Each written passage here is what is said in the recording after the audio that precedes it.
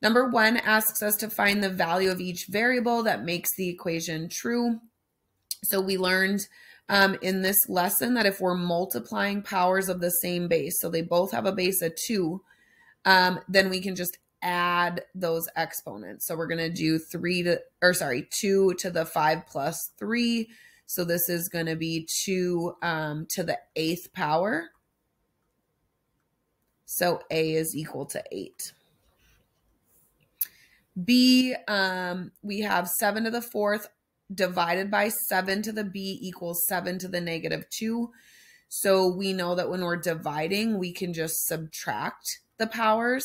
So we're going to take 4 minus B. So 4 minus B is going to equal this negative 2. And then we can just solve this.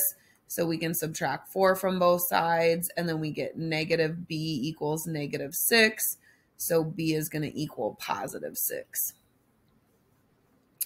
And then part C, we know that if we have this fraction here, let's write it as a power of 8. So if it can be written as a power of 8, let's do that. So 64 is 8 squared. So then when you have a fraction like this, this is the same as this base, but to the negative exponent. So 1 over 8 squared is the same as 8 to the negative 2. So then that's equal to 8 to the C power. So C is equal to negative 2. Number 2, select all expressions that are equivalent to this one. So right away, I'm just going to notice that this is multiplying all powers of 7. So this is going to be 7 to the negative 2 plus 5 plus negative 3. And that all adds to 0. So this is equal to 7 to the 0 power. And then remember, when you have anything to the 0 power, that equals to 1.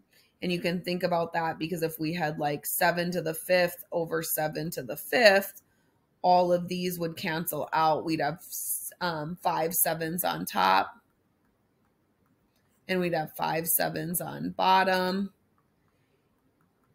And when we divide those all out, they'd equal 1. So 7 divided by 7 is 1. 7 divided by 7 is 1. So this is all going to equal 1. And you can think of it as the same number divided by itself is 1. So we know that we have this. So it's definitely not equal to 0. It is equal to 1. It is not equal to 1 over 7. It is 7 to the 0 power. It is not 7 to the 10th. Number 3, which expression is equal to this one? And so we know that when we're dividing, that means we're subtracting the powers. So when we have the same base of a 3, then we can just subtract the powers. So then this will be 3 to the 6th power, which is D. And if you're having a hard time remembering the rules, remember that's because there's 8 3s up here. Okay, so this is 3 times itself 8 times, and on the bottom, it's 3 times itself twice. So then 3 divided by 3 is 1, 3 divided by 3 is 1. So it's like you're subtracting 2 of the 3s out, and we're left with 6 3s, or 3 to the 6th power. That's where that rule is coming from.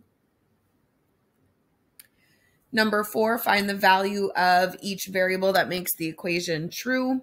So here we're going to subtract because we're dividing. So we're going to do 6 minus m should be equal to 9. So 6 minus m should equal 9.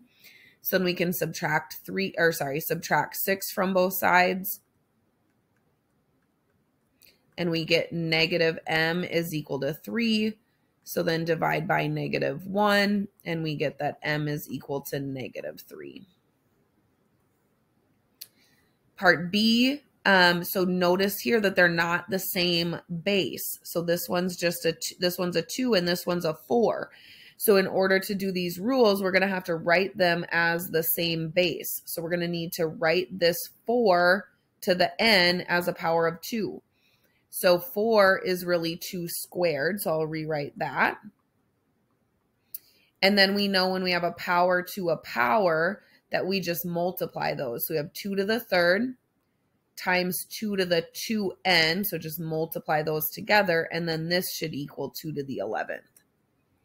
So now that we have powers of the same base, so they both have a 2 at the bottom, now we can add these exponents together, and they should equal that 11. So we'll just add together 3 plus 2n to equal 11.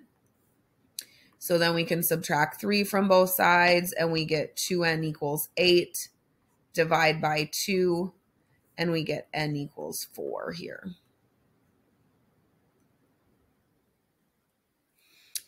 All right, then this last one, so we've got, again, a power of a power here, meaning we've got this 7 to the 4k times. So then we'll just multiply those. So this is 7 to the 4k is equal to 7 to the negative 8. So now we can just say that these two equal each other since they have the same base and they're set equal. So we know that 4k will equal negative 8. We'll divide by 4, and we get that k is equal to negative 2. Then number 5, evaluate each expression. So here we have 6 to the 3rd divided by 6 to the 3rd. Well, we know anything divided by itself is equal to 1. So then explain how this helps us show why 6 to the 0 equals 1. And I did this a little bit earlier.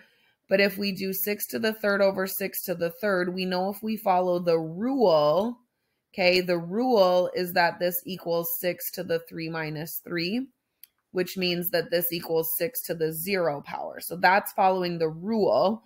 If we kind of follow the definition of exponents, okay, we know that this is 3 6s on top and 3 6s on bottom. And then we know if we do 6 divided by 6, that's 1. 6 divided by 6 is 1. 6 divided by 6 is 1. So then we end up with 1 times 1 times 1, which is just 1. So then you can see that 6 to the 0 equals 1.